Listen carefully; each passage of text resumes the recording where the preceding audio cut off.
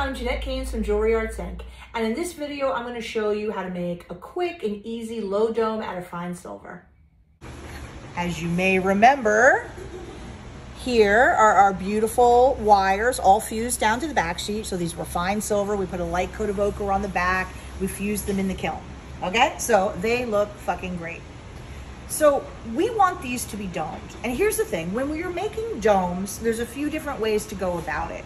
If you really want like a high dome, then normally what we do is we cut out a circle of metal, we dap it in a dapping block until we get that nice high curve, and then we make a wire that will rest on there and fuse it on that way. Since the dome that you wanted was not particularly high, I'm gonna show you the way faster and easier, naughty method of just fusing this down when it's flat, because it's much easier, especially if you're a beginner, to just like flat sheet, a flat wire to a flat sheet and fuse it down. With fusing, you've got enough to stress you out, you know what I mean? Without being like, and also it needs to fit the curve, and then, you know, for a high curve you do, but so this is the naughty method, which is, I have a couple of these blocks here. You know, they just have a bunch of different depressions in them. And these are great when like, I'm just gonna need to put a low curve in something now and then. It's not like where you have the whole block and they're regimented, whatever. But these are really handy for like, I just wanna put a little dome in something and one of these will be right, you know, kind of a thing.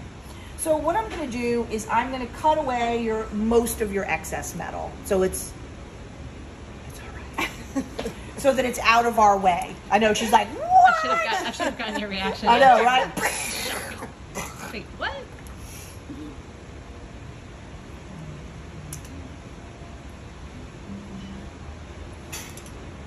So that I can stick it in here and dome it easily. Do you know what I'm saying? But I'm still leaving a little bit, you know, because it is easier to fuse when you have some extra back sheet, because you need to be able to get the whole thing hot and then move it underneath the granules. Yes, which is, you know, that just means you're learning.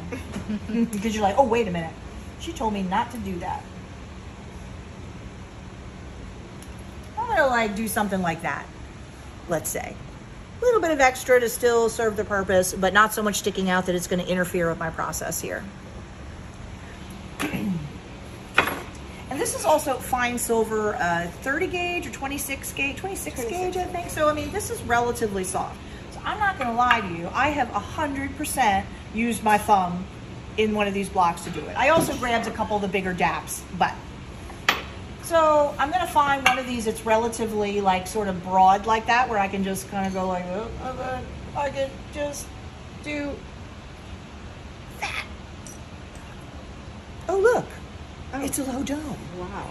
Now we can go a little higher than that, but it's important to sort of understand your goal with how difficult you make your process. You know, if you're just like, I want a little curve, it doesn't have to be high, this is like a 3-second way to do it and to make your life a lot easier getting your wire to fit on there, especially, like I said, in the beginning. Right. Flat to flat is always way easier than curve to curve, okay? Now, I think you want a little higher dome than that, so we'll keep going. Maybe a little. You know? And remember, you know, the wood is a great choice because it won't necessarily make horrible marks. Now, if this wire gets flattened a little bit, as long as we do it tidily, you know, that's fine. But these are just always the compromises, shall we say, that you may be deciding on for yourself. I can also take like a nice big dap, put that right there. Lovingly tap, tap, tap.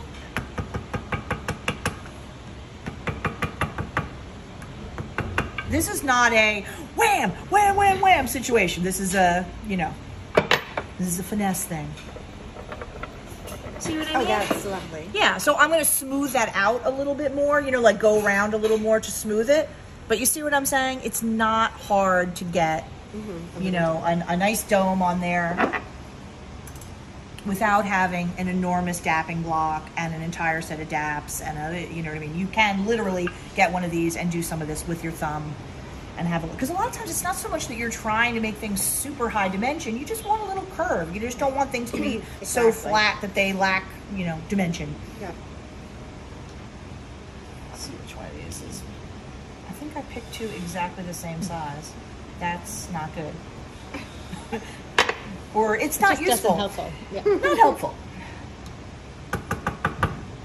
What I could also do is go in the back and grab one of the like really big ones. I mean, this is pretty big, but you see what I mean?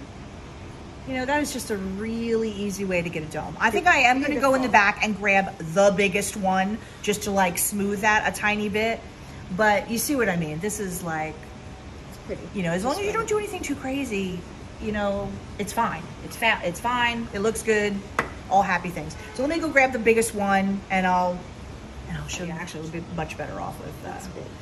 So we'll be much better off actually with an even bigger one to really just hit the whole thing at once. But where was I? I think in here.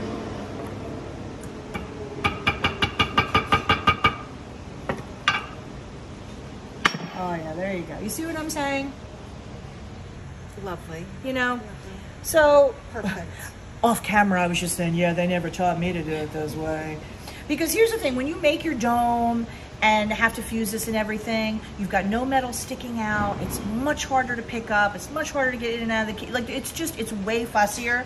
And if you need to do that for the look you're going for, fine. But there's no reason to suffer. You know what I mean? So if you want, just here, I'll do one more. I'll just use the really main one to show you that we could probably skip a step or two in between. Okay. And I was saying to Alexis, if that were gold, we are still cutting it the same amount. Yeah, you know, Maybe it would have had a little less to start. Yeah, maybe, but honestly, yeah, gold is not very different from silver at all. Most things are pretty much identical.